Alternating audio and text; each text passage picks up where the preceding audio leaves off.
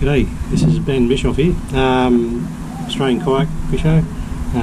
Been paddling the Vortex VTX560 now for probably 2.5 years roughly. Figured it's about time I did a review. Doesn't seem like there's a lot of information out there for the Vortex kayaks. Alright, so VTX560, 560 is for 5.6 metres long or 560 centimetres. Made in South Africa, not currently in manufacturing.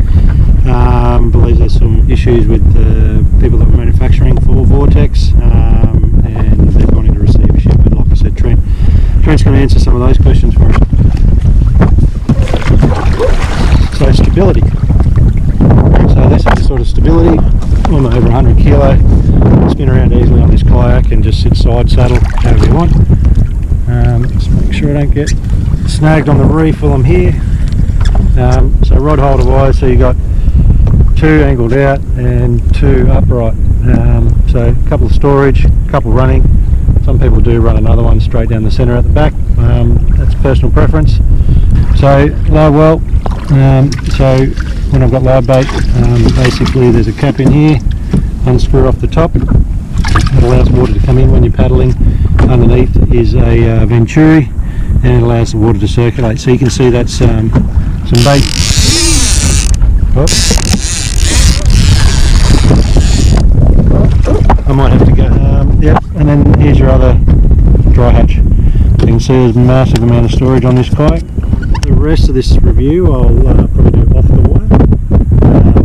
But yeah, I just thought it'd be good to see how it shows on the water. Okay, over the last couple of years I've been asked a lot of different questions around the Vortex fishing kayak. Decided to make contact with Trent, the owner and brains behind the Vortex fishing kayak. Trent's kindly agreed to answer some questions we've gathered over the last couple of years. So following that catch up with Trent, we'll jump in and run through my personal opinion on the Vortex kayaks and you know, the pros, cons and some common things to look for if you're looking to buy a second-hand Vortex. G'day Trent, thanks so much for making the time to chat. It's really good to meet the brains behind the product. I personally have really enjoyed my VTX560 as a fishing platform, so I wanted to pass on my personal thanks to you for bringing the VTX560 to the market. So I thought we'd start out with you giving us a brief summary in how Vortex came about. Hi Ben, thanks for reaching out and happy to answer a couple of questions regarding Vortex. I'm really pleased to hear that you've enjoyed your VTX560. Vortex came about because I believed I could design a better fishing kayak than what was on offer in the market. I'm a self-confessed water junkie and avid paddler, surfer, spearfisherman and fisherman, and I've been racing various crafts competitively over the last 20 years. I wanted to incorporate some of the latest flat water, wild water and surf ski technology into a fishing kayak design. A huge amount of time and effort went into the research and gathering feedback to better understand common problems facing fishing kayaks. And the goal was to find design solutions to seamlessly integrate the most useful elements from a number of different craft into a fishing kayak. I didn't want to simply copy existing designs. I wanted to rather develop a brand new innovation in a unique kayak. At the time, I contacted some fishing kayak manufacturers with my ideas. However, I didn't receive a positive response. I believe my design fundamentals were strong and the kayak had a lot of potential, so I didn't let this get in my way and eventually teamed up with an established surf ski company based in South Africa to design the plug and mold of the first Vortex kayak. There's certainly some new innovations on the VTX 560. Are you able to give us a brief history on the first build to the last build? My areas of expertise lie in design, marketing and sales. That's where I've had my experience, rather than composite manufacture and running a composite factory.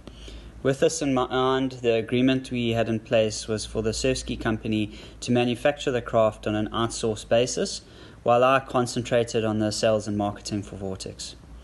The first few kayaks were manufactured by this third party and were really great in my opinion.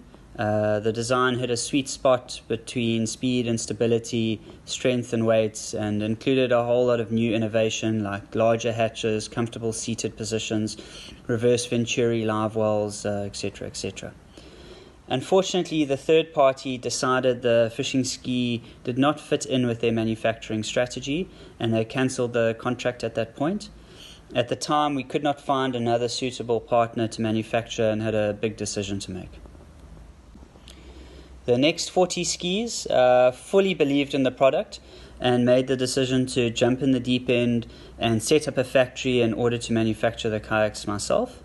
I quit my corporate job, rented out my house and moved back in with my folks, with my trusting wife and newborn in tow, and went from earning a very comfortable salary to really nothing at all. We started out with great hope, but unfortunately with the new brand we could just not sell enough skis into the local market to make our business model sustainable, and we could not cover the large fixed overheads involved in running a factory with a single mold and design. We relooked the outsourcing scenario and found great synergies with a reputable company that had been in the business for over 40 years, based in Hillcrest in South Africa. So after 12 months, we closed the factory and entered into an agreement with them to manufacture the Vortex fishing skis. For the last 40 skis, at the same time, we had just secured our first Australian order through our new agents there. Knowing the overseas market is much more demanding in terms of quality standards, I was actually hugely relieved that we had partnered with a manufacturing company that had vast experience in exporting. We completed a comprehensive handover and made several improvements to the manufacturing process based on input from our new partners. Unfortunately, we were not aware that this company was struggling with a few of its own internal problems at the time, and despite our best efforts to manage this, the circumstances directly impacted the quality of the output we received. Shortly after the first Australian order was delivered, we were notified that the company was liquidating and would no longer be manufacturing boats. We were therefore sadly not in a position to fulfill the second order we received from our Australian agent. Wow, what a roller coaster ride for you and your family. Certainly some big sacrifices you and your family have made to bring the Vortex kayak to the market. Just a few issues that with the kayak that we've seen around build quality in Australia. Are you able to give us some feedback on this and any other common issues buyers should be aware of? Some of the issues being, seam cracks, the gel coat cracking and in places coming apart, and the seat section being a little bit, of the weaker point of the kayak. We did not have a great entry into the Australian market with quality issue concerns such as those you have detailed above on our first order. This placed a lot of stress on our agents in Australia and was a less than ideal start to Vortex foray into the international market. However, we tried our best to work with our agents to address the problems that occurred and provided, obviously a lot of support and funding to complete as many of the necessary repairs as possible.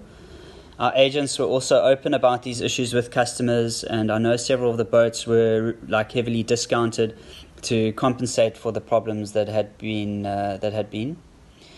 Luckily, also fiberglass is completely repairable. So all of these problems could be repaired by a composite professional. The points you've detailed above cover the most common problems we've had. It's also important to note that many of the boats were of a completely acceptable quality, and the people who bought these were very happy. Thanks, Trent. So what advice would you give people looking to purchase a Vortex kayak, given that they are likely to be a second-hand kayak at the moment? It's a fantastic ski and design, so I would say go for it. Just inspect the kayak and be aware that the finishing might not be of the top quality. These are, however, mostly cosmetic blemishes and do not impact the kayak's performance. I get a lot of questions about from people asking what the situation is with Vortex. So are they manufacturing? Are they available in New Zealand? And where can I buy one in Australia?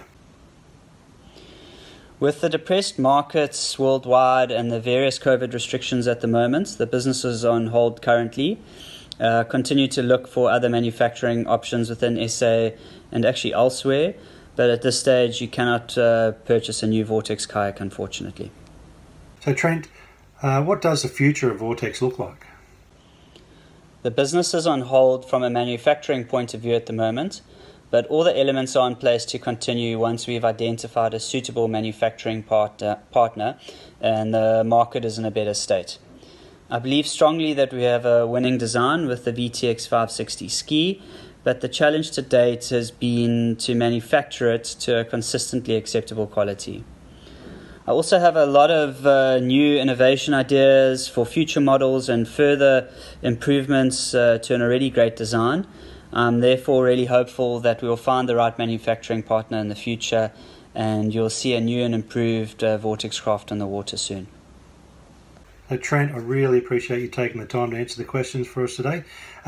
What's the best method for people to contact you if they have any questions or would like some answers or give some feedback on the VTX560? It's a pleasure, Ben. Thanks for pulling together the review. You can message on the Facebook page or my email address. I'm sure you'll put it in the notes below. Thanks again, Trent. We'll leave your contact details on the Facebook link in the description below. So there is also the Vortex Fishing Family Facebook page.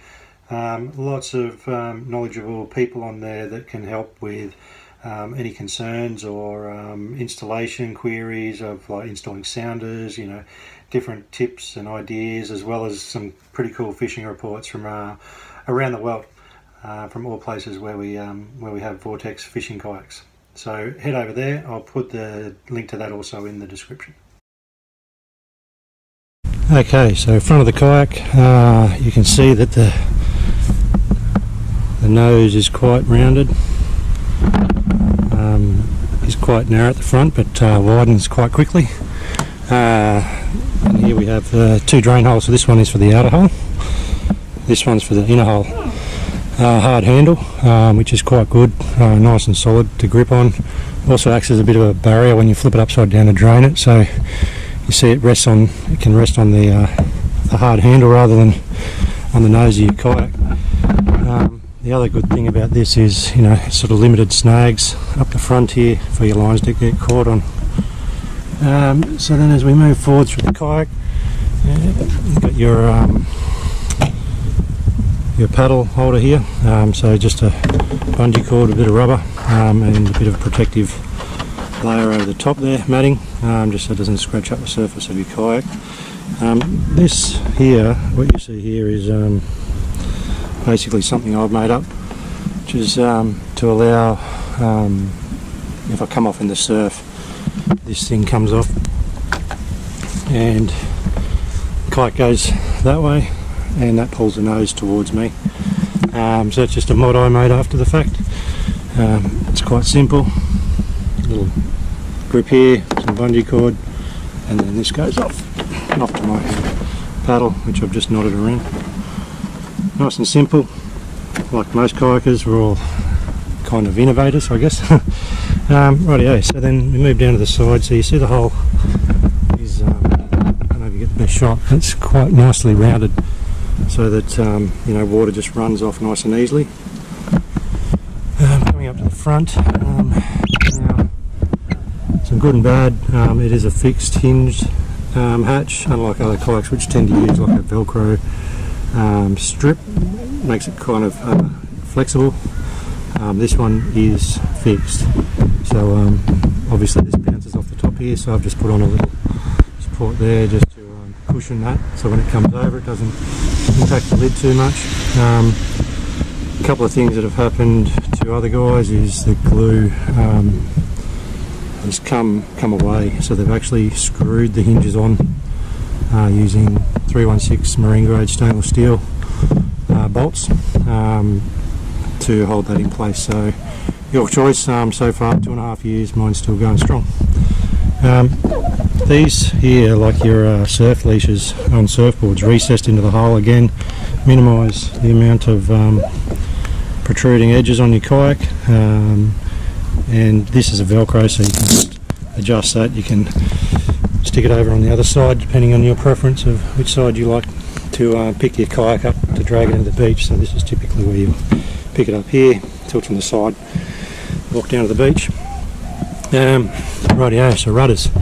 So you see here, pull this pin out, and this basically your foot peg slides up and down to adjust to your side, your leg length. The length of this cable, obviously, depending on how far forward you like your foot. I basically have mine, so my foot is running parallel up and down. Whether that's right or wrong, not 100%, but it works for me. And nice and simple, tie it off here.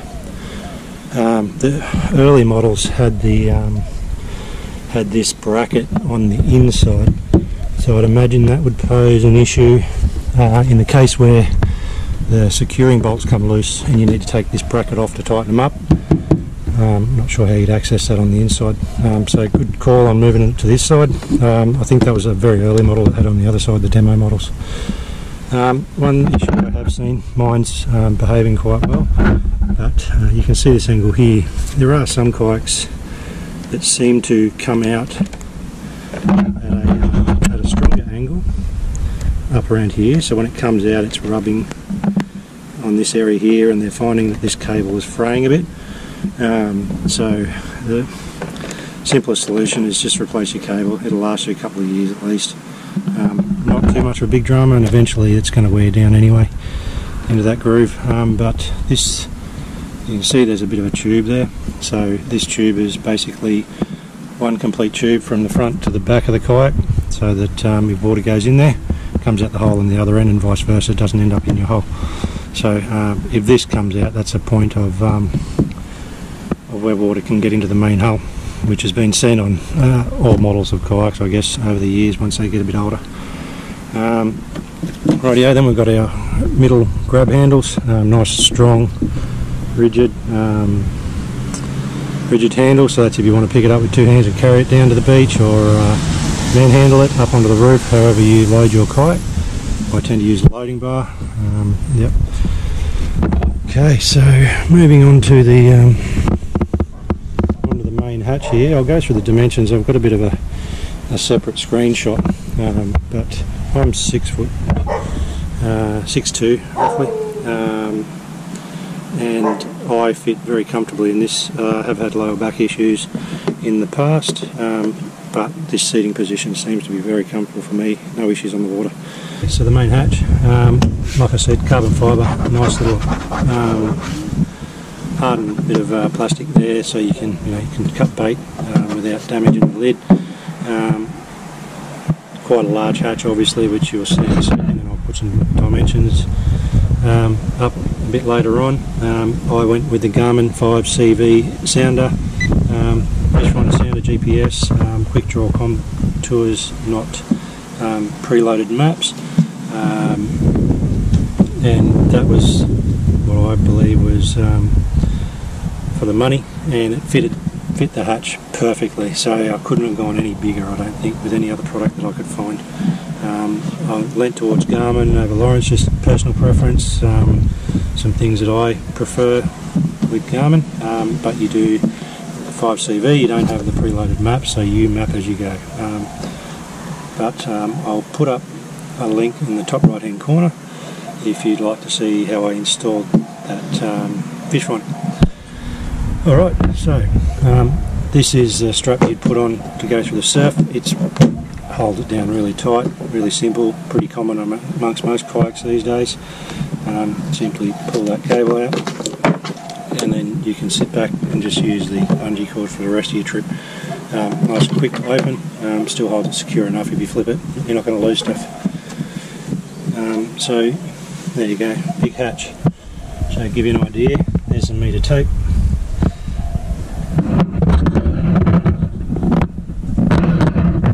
Rod butt holder here, sealed all the way around. Back to the hatch. So this is sealed. If I sealed that properly, then it would be, but effectively it's a sealed compartment. and I've gone with the FPV-Power 7 amp hour kayak battery, which FPV-Power made specifically for kayakers. So what I found is these little washers here were glued on, and this was just glued in. It wasn't strong enough to hold rods through the surf, and I lost a couple. Basically, this fell off a couple of times. Tried reinforcing it, putting stronger glue and all that, and it didn't work. So what I've effectively done since is added two 316 marine grade stainless steel bolts with a nut on the other side.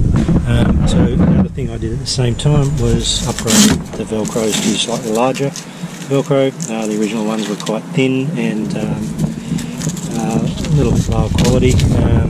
So massive fish hatch, fit all my rods. You know, I think I've had up to about 9 fishing rods of friends that don't have rod storage, and pull it out pretty much tangle free every time.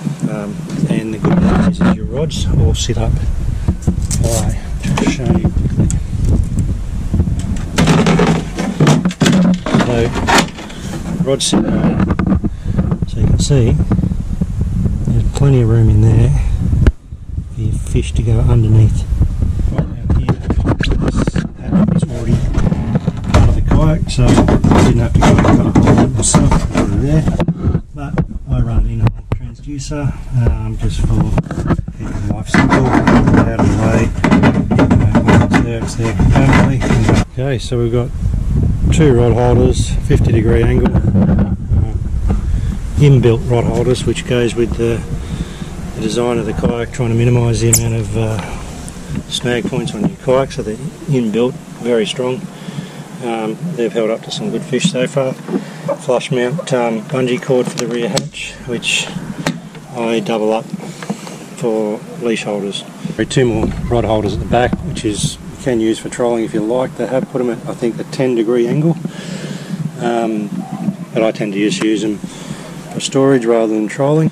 2 rear hatches, both again carbon fibre lids, fixed hinges, same as the other ones. Same issues that the guys have had with, they've bolted these hinges on, so I won't go back into that.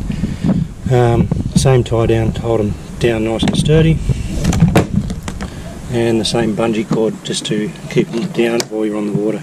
This is your rear storage. So you can see you've got a raised edge here, which helps get you a seal around the edge with your foam. Not 100% waterproof, however I don't think any hatches in this design will ever be 100% waterproof. Some guys have thickened up the foam to try and get a better seal.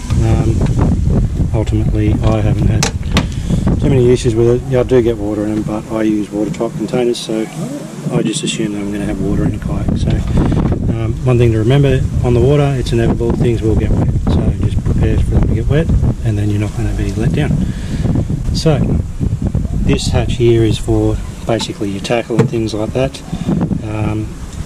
and this one here I got the live well option, so you can see nice big hatch. This piping here effectively is how the water gets in and out of the kayak. Drain plug at the bottom. What I did was add a little bit of cord just so I don't lose it. I know a few people lost that little rubber bung, so future design idea there that could make that a little bit simpler. A little bit of bungee to stop bait getting in there. So effectively, to get the live well in operation, all you need to do, unscrew that, start paddling, and basically water will fill up in here and suck out through here. Pretty sure that's the way it's worked. Might have that backwards, but I'm sure someone will correct me if I'm wrong. So some of the issues the guys have had is that this pipe here is basically too low in the water line, and they get water in here regardless, even when that's supposed to be shut off to the ocean and not able to get water in. So what they've done is just added a similar setup to this over here. Put a plug cap on the top, done. The main area that we ended up finding that, well, getting water in was through the live well. So you can imagine you fill the live well up with water and you start bouncing around, that sloshes around and goes up and down the sides. So the boxes were not very well, or they didn't seem sealed at all at the top. They were glued in, you know, quite well and secure, but not sealed up in the top edge of the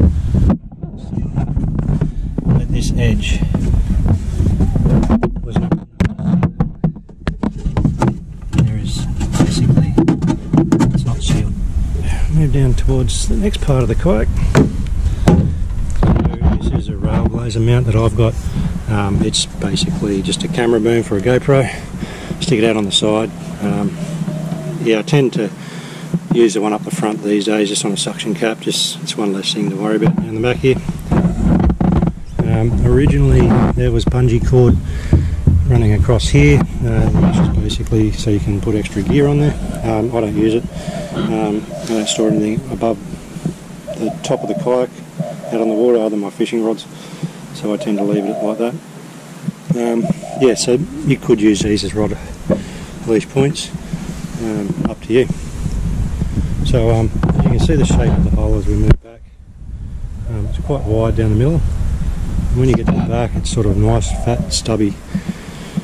I think this is to add extra strength along with the recess in here, which is recess also keeps all this stuff as low to the hull as possible, which prevents. So one issue that was had is this screw here, and I will go and grab a screwdriver in a minute, but what was effectively happening is there was no support underneath this carbon fibre plate, so you tighten this up and it just push down, eventually putting a lot of stress on this thread, like a spring almost, trying to pull it back up. And sometimes pulling out what we call a thread cert in the glass. So, and again, we come down the back and we've got another hard handle. So this one's not really high enough to protect here unless you're laying fairly flat, but it's a nice strong handle, and I actually pull my kayak out of the surf from the back on some recommendations of some guns down the Gold Coast, aka Canster. Pull it backwards, you pull your rudder out of the sand straight away, and it's easy to run up the beach without your rudder digging in. Show you is just undo this. So one thing that's happened is these covers have come off before for some guys, and obviously losing the cover plate on your rudder and the hold down screw is not the greatest idea. So that's basically what it looks like under the cover. So I try and keep this fairly well lubricated the whole time. So what was happening is this holds the rudder in. So this nut is holding your rudder from the bottom. I think it's 20mm tube, stainless tube, comes up into here. But this cover here screws in here, so it was actually pulling that threaded piece out, thread cert I think it's called, out, and causing the rudder cover just to come completely off in the surf and go missing. So what you can see is there's this little plate here which is was made by the guys and sold them in Australia, and basically just to put a bit extra support over the top of this plate so it's not pulling everything on there.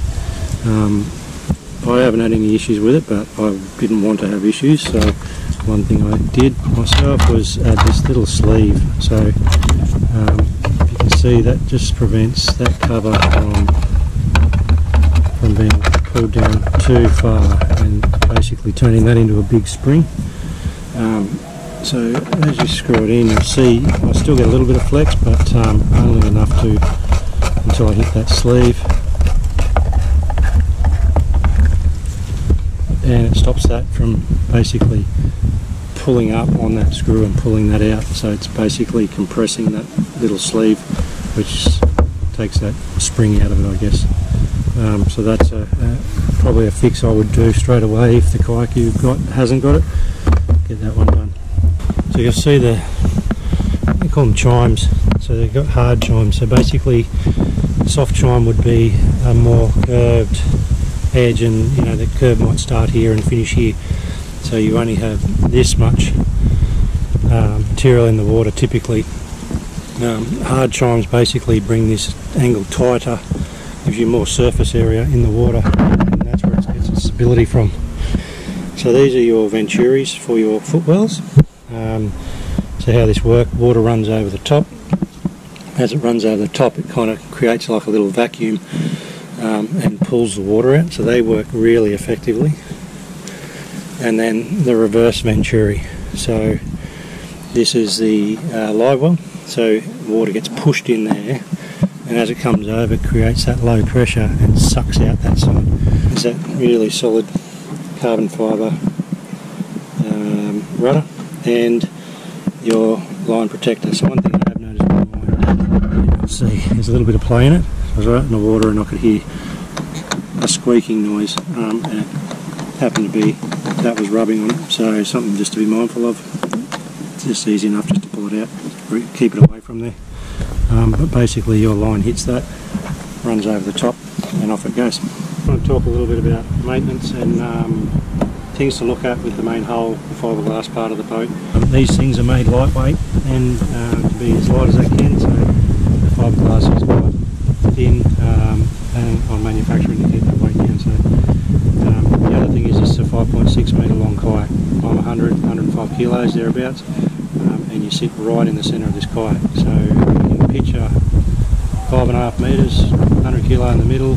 There's a lot of stress on the centre of this kayak, so just be aware of that when you're transitioning through surf. And if you're buying off a second-hand kayak, try and get an idea of where they've used it. If they've used it in big surf, start looking around the centre of the kayak for any issues, which I'll go through a couple in a minute. The only place I've had, I guess, an issue is like I said before, the centre of the kayak, probably the weakest point of the kayak. They have tried to strengthen it a fair bit from what I can tell, but inevitably, you know, if we don't sort of keep an eye on it, it could come up and bite us. So this is the seam of the kayak, and I actually had along this seam when I bought it, and I knew that I bought it with it. You could squeeze it like this, and you could see a line basically doing this in the middle. So originally I think I just resined over the top. I didn't actually glass it. So that come back and haunted me just recently, and it started to show that crack again. So this time I sanded that right back, run a couple of bits of glass over the top, some flow coat, and fattened it up the top here just so it was a bit stronger. And as you can see, nice and strong. So this is a point where there has been issues on a few kayaks. When I say a few kayaks, you know, some guys have had worse issues, some guys have had minor issues. I think, you know, there have been a few that have been quite bad, but some of them, I think majority of people are enjoying their kayak and, you know, happy with how it's performing. One of my friends had a couple of issues with his kayaks, so one was a major split across here and across here, and near kind of come in half, I guess. Again, right on this point here, which is, I believe, my personal opinion is that's the most vulnerable point. How you strengthen that more, I have no idea. But it's something to be aware of. So, looking for a kayak, a Vortex, if you go along and tap your kayak like this, you'll feel if it's soft or it's not right, or at least look at these areas for cracks and splits. There will be flex in the hull just because it's designed thin. So the other issue he had was his was along the seam, and effectively it started around here and the seam split all the way down to about here. So what we believe the issue was there is on the top of here, when there was looked like a surface crack, but what we found is the fibres of the fiberglass weren't, they were still dry, so that to me indicated that the resin hadn't got through into the fibres when they vacuumed them as part of the manufacturing process. So that basically, and the other part was it was quite thin at the front end of that seam. The layer was lucky to be a mil thick, so I think that's just purely a manufacturing issue. Something that can definitely be worked on in the future to make it better. Ultimately it cost, I think, I don't know, it was like $300 or $400 to do that fix for him. He was back on the water within a week, and I did that in my garage. Might have even been $250, I can't remember, but there'll be a link up on that top to that video of the repair of his kayak. Some of the other issues have been, you know, like delamination. So that's where that top surface, you know, just comes away. That's just purely around the manufacturing. Easily to identify. If you start tapping a kayak, you'll hear the sound. So just look for that. Yeah, so I'm not going to go into every single issue that's been on these kayaks, but what I do want to do is arm you with the knowledge of how to look at any issues related to them. I think majority of people that have a Vortex are very happy with the product. There's a handful that are not very happy, and rightfully so, because I had some decent issues with the manufacturing. But at the end of the day, it's fiberglass and you can repair it quite easily, in my opinion. Okay, so that wraps up the review. It's quite a long review, so I won't go into any more detail on video. I'll populate the description with some dimensions, lengths, with all the other different bits and pieces, as well as some good links to obviously Trent's contact details, Facebook page links. So yeah, if you've enjoyed this, please give it a like, give it a subscribe, you know, all the typical scenario with YouTube. It's appreciated, and if you have got any questions, please just ask. Leave a comment below. I usually get back to you if you leave a comment within a day or two. Yeah, let me know what you need, and I'll do my best to help and try and get you the answers you need. Thanks a lot for watching, and I hope you found it enjoyable.